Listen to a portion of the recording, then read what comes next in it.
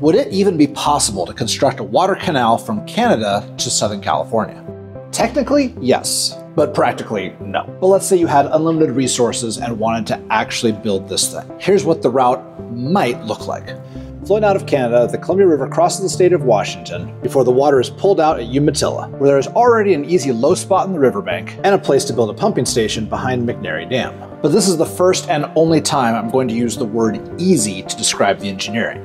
From there, it's pumped through hundreds of miles of pipes all the way across the state of Oregon. But don't get too excited. That journey across Oregon is going to be brutal. Starting Umatilla at 350 feet above sea level, you're going to quickly gain altitude as you have to cross the high desert of eastern Oregon, with a route that quickly jumps into thousands of feet above sea level. This part of the canal would eventually end in Siskiyou or Modoc County, California, where it would flow by gravity into the tributaries of the Pitt River, eventually joining the Sacramento and going all the way to the San Joaquin Delta, where the water is pumped into existing canals as part of the State Water Project all the way to Southern California. So why is this such a bad idea? Practically every long-distance water conveyance system operates almost entirely by gravity. Sure, there might be pumping stations and various lifts to get the water uphill for a short distance, but the vast majority runs downhill. Think of it like a roller coaster, sort of mechanical lift to take your car up to the very top, and after that, the coaster moves entirely under its own inertia and gravity.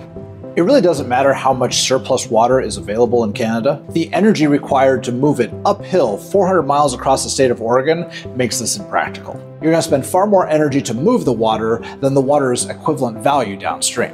Pulling water from California local sources, or even better, desalinating seawater, would be far more cost-effective than getting the water from Canada.